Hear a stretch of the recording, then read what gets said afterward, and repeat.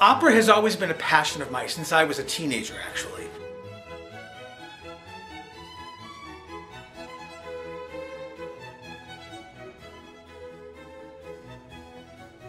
Well, about 10 or 11 years ago, I knew I wanted to bring high-quality operatic entertainment to the south suburbs, and a friend of mine who was on the board at Governor State suggested I come to the Center for Performing Arts. And that was the beginning, and since then I've created a program called Opera Up Close. The audience sits on the stage with the singers, and they are literally up close. And so you can feel the power of the voice, and you're part of the drama, part of the action, you're part of the music.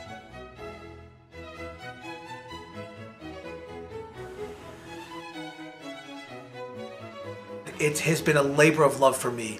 Having my friends come down and sing for the south suburbs has just been a joy, really. The first concert we did in 2010, I literally did everything the day of the show.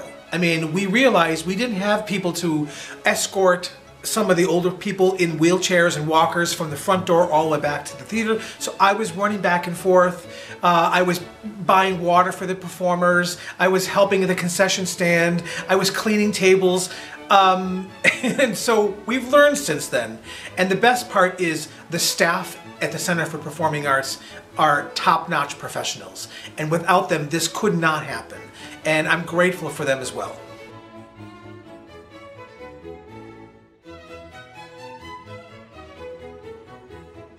And over the 10 years, we have built up a loyal fan base, essentially, who look forward to these programs. They're very vocal about the kinds of things they like, the singers they like, the programming.